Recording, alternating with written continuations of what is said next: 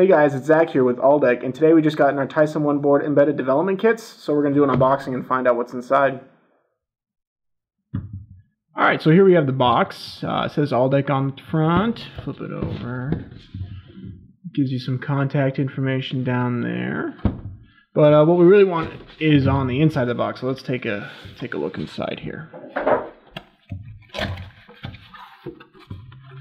Alright, so first look. Looks like we got our TySOM board right here. And our power cable and adapters. Looks like we got those. Some documentation and a Linux SD card. We got that. And some Riviera Pro software. Alright, so let's go ahead and take a little bit closer look.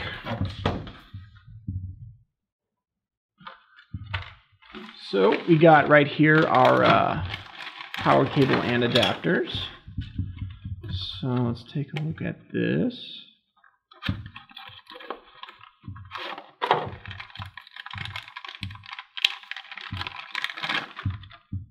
Alright, so we got a pretty nice cable here with this is where all your adapters will, you can slide those in right here, and then this is the port that you'll plug right into the TySOM board.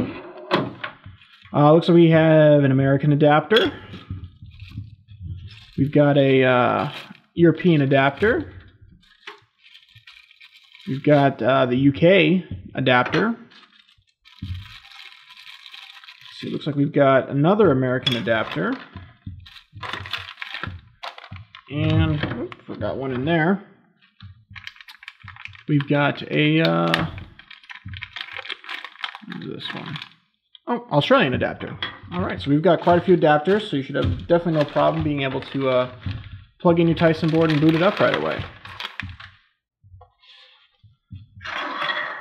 Alright, and next we've got our, looks like our documentation here. So this USB stick right here should come with some documentation, maybe let you know about some of the technical specs of the TySOM board, maybe some quick start guides, anything to get you going right away. And then we also have our Linux boot microSD card, which you can use pretty much right on reception of the item, and you can boot up your TySOM board with Linux.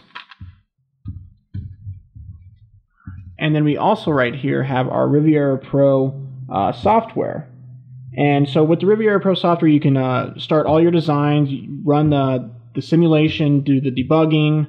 It's a pretty advanced verification platform, so you can use it to start your designs, and then you can implement them then on the TySOM-1 board.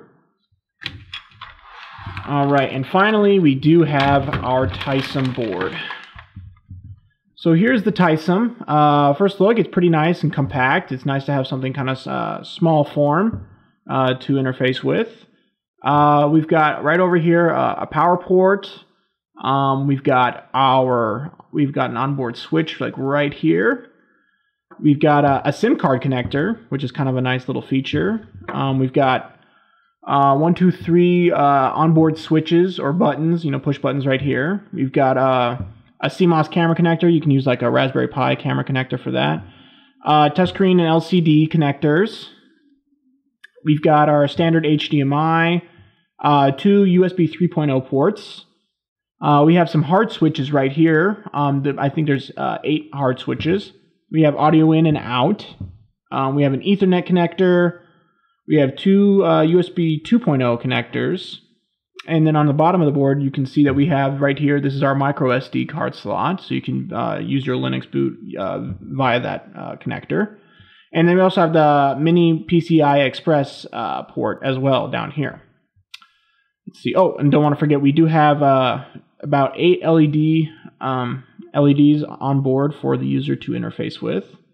Of course, the main part of the board is the ZYNQ XC7Z030 chip, which has the ARM processor as well as the FPGA programmable logic. So you kind of get the best of both worlds, and it makes it pretty comprehensive and for all types of applications. And it also has 2 256 megabyte DDR3 RAMs, so about 512 total. And let's see, anything else?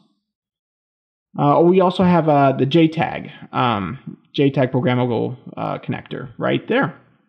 So you got your TySOM board.